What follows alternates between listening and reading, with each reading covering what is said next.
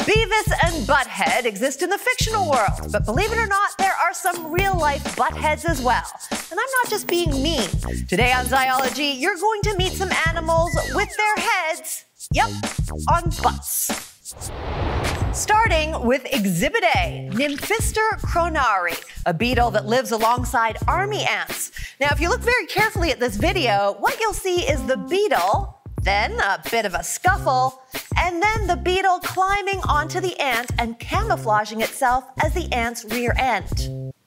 So what's going on? Well, these beetles live inside ant nests and are known as myrmecophiles. And for them, this is a sweet deal. They get to live rent-free, they have no predators, and the ants act like a delivery service, bringing them free food.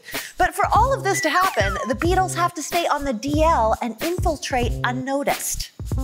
So scientists think they either produce or gather ant hormones during this licking behavior that you see here, and that gives them an invisible scent cloak. And the best part is, when the ants move to a new nest, well, they just hop on board and get a free ride. Next up, another bizarre derriere. This one belongs to Clistopyga caramba, a species of wasp. So why does its butt look like an ant? Well, this is a form of mimicry. Scientists believe that ant head could either be used to scare spiders away or act as a lure to bring in their prey. Either way, that butt does not look very good in a bathing suit. But the biggest bummer of a situation has to go to the sea cucumber. Because really, and there's no other way for me to say this except, well, a fish lives inside its butt.